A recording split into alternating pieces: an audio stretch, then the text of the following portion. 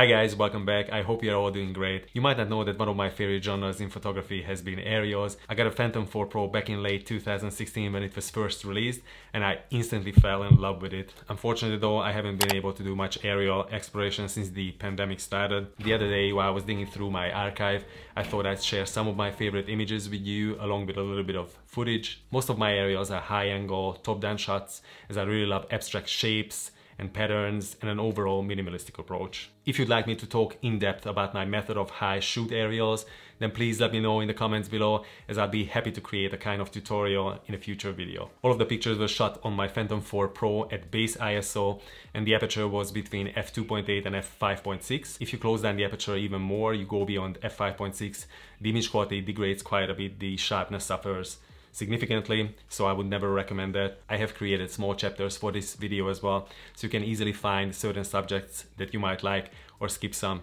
So let's have a look.